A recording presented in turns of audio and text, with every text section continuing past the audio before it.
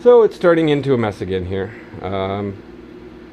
Got a comment on part 1 of the Tomos video asking for a little bit of an update on that. I'll get to that in a second.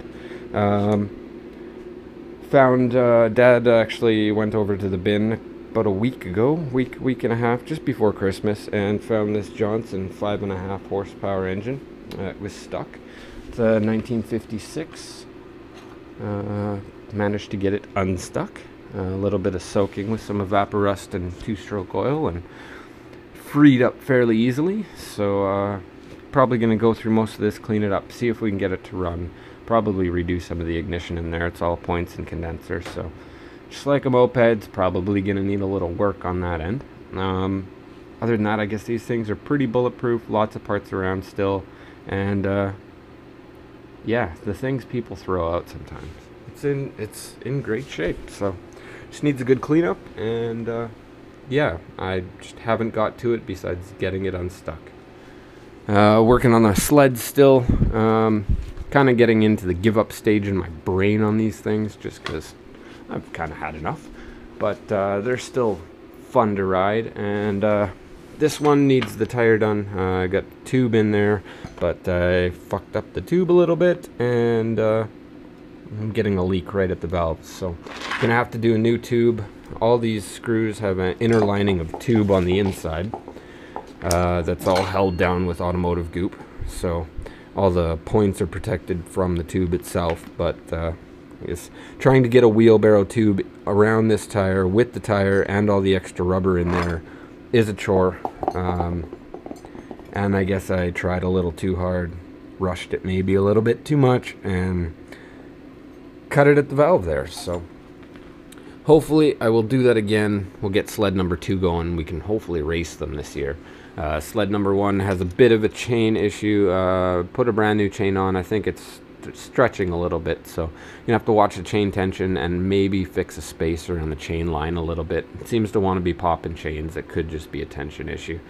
I'll look into it a little bit more. And the grounding on the lighting was great until the actual nut holding the ground on decided to fall off, and then lost a bunch of power there, so lost a bunch of output anyway. So that's the sled. Sam's still up there, the solar automation machine. Gonna be doing a little more work on that when I get my panels.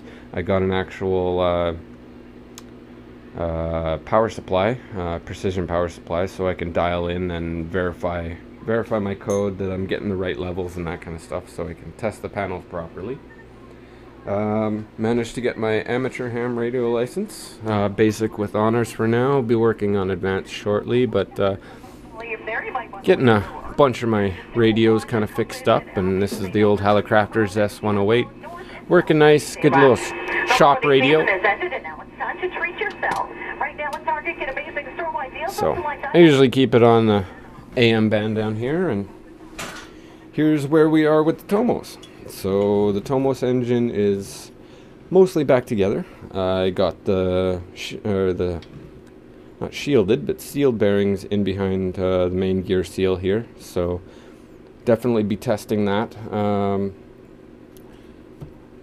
I'm thinking about doing a new ignition, and the main reason I really haven't done any kind of updates on this is I'm waiting on clutches. If you've seen the other video, I tore the pads off of the new hammer clutch, so those shoes have actually gone back to Walt. He's got them ready to send back to me, but I've asked him to do a second gear. It's snowing here right now. I've got a foot of snow and more coming, another 10 centimeters over the next couple days, I guess. So, I mean, mopeding is kind of out of the question. I've done it before, but it's kind of out of the question. So I'm going to get second gear done. We'll get first gear done. We'll give this engine something that hopefully won't explode on the end of the crank here. And yeah, we'll do it right, at least, hopefully. I'd like to get a performance ignition, but what I have is fine for now. I'll debate about that. I'll be thinking over it. Probably do a bunch of research on the guys with HPI. From what I remember reading in the past, don't quote me on this, is that clutches were exploding with less weight on this side. So I don't know if that's true. It very well could be. So let's hope with Waltz clutches on there, then maybe they'll take the beating a little bit better with an HPI setup on this side. I don't know.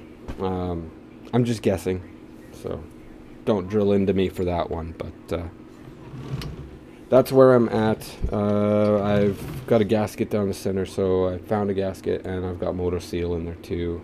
Just moto sealed here because I don't really want a gasket in there. Yeah, and that's basically where I'm at. I'd like to get some Viten seals. Probably take the heat a little better than just these crappy little guys, but that's where I'm at. Radio stuff, MoSled stuff, outboard stuff, solar stuff, and Tomo stuff. Yeah, this place just turns into a disaster every time I get doing something. But yep, that's where I'm at. That's my update. Thank you for the comments. Thank you for watching, and hopefully we'll get this puppy going in the spring. I can't wait. I really can't. Like, I want it to go now, but there's just, snow. So we'll work on the sleds. We'll have some fun with the sleds, and this will go as soon as I get clutches. Thanks again. Take care.